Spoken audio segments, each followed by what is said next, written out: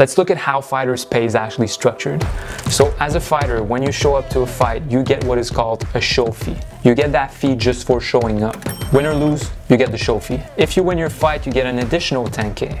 So the loser gets 10K, the winner gets 20K. There is a possibility to make a post-fight bonus if your performance was worthy of it. Essentially, at the end of the fights, Dana and his team decide who gets a 50K bonus. Now keep in mind, this last 10 and 50K is only if you win and only if you get the bonus. If you lose the fight, you walk away with 10K. Finally, you get Reebok sponsorship money. That's $3,500. We need to discuss that. Let the games begin. Anticipating the main event. Back in the days before the Reebok deal, fighters were allowed to wear their own sponsors on their uniforms. Like, their uniforms would display their sponsors when they would walk into the ring. That's actually how most of them dealt with having such a low pay. They would compensate with their sponsors. When the UFC made that deal with Reebok in 2015, a uniform policy came along with it, forbidding the fighters from displaying their own sponsors. Fighters can't have independent sponsors when they walk into the cage now, and financially it seems to be a huge disaster for the fighter. That deal cost UFC fighters on average 20 to 25K per fight, but for some of them it's much more than that. Vitor Belfort said that that deal cost them millions. He said, "We are pretty much living in slavery, we can't use our own sponsors, they are banned inside the octagon."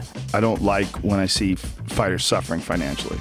I don't like it. One of the ways the UFC justifies treating their fighters like that is by saying that their fighters are independent contractors. They're not employees. They can then deprive them of benefits afforded to employees under state and federal laws. We get into all this money shit and the stuff that's going on right now. Everybody acts like this is a f***ing career. This isn't a career. This is not a career. This is an opportunity. So how do you survive as the average UFC contractor? Jared Cannonier, do you anticipate fighting again or kind of waiting to see what happens in that title fight? I'm broke, so I need to fight. After the fight, one of the first things that you said on the mic to Daniel Cormier, which obviously drew a lot of headlines, was you want to get back in there because, as you put it, you're broke. How dire is the situation? Former UFC fighter Miles Jury broke down his expenses on his website. We're going to take a look at that. As a fighter, usually 10% of your purse goes to your gym, 20% to your management, 30% gets taxed. A lot of people don't understand that when we have these fights that we owe people money after these fights. 60% of my money is already gone. Between the gym, between management, between taxes. Then you need to pay your coach. That's usually $50 to $150 per hour. You need to pay your medical licenses. So before your fight, you need to get cleared by doctors, and those expenses come out of your pocket. On top of that, I got bills, credit cards, I got kids. And diverse expenses that totaled 1 to 2K for Jury per camp. That can be transportation, gas, food. That money goes, money don't last forever. So let's take our 10K show, 10K win purse that we discussed earlier and see how that stacks up. That's 2K in gym fees, 4K for management, 6K in taxes, $1,000 for coaching, $500 for medicals, $1,000 for miscellaneous. Total expenses, $14,500. So the fighter makes a profit of $5,500 for one fight. Fighters on average fight 2 to 3 times a year. They suffer cuts and bruises that might take 3 to 4 months to heal. That is if they're lucky and they don't get injured or need a surgery. In that case, they might only fight once a year. And not being able to fight for the last 10 months, you know, put a strain on our pockets. Chris Weidman, who goes in and snaps his leg, like, what happens in that scenario? Because in the NBA, they're guaranteed a certain amount of money. Yeah, they still get in the UFC, there's no guarantee you have to go in there and fight to get paid. Oh my God.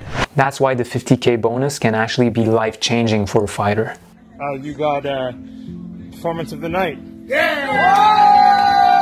Let's go! Let's go! Hey, Shard. Congrats, Shard. Deserve it. Hey, we're screaming rhinos. Not a girl. I just found out 2 seconds ago I got performance of the night. So, yeah, it's pretty surreal.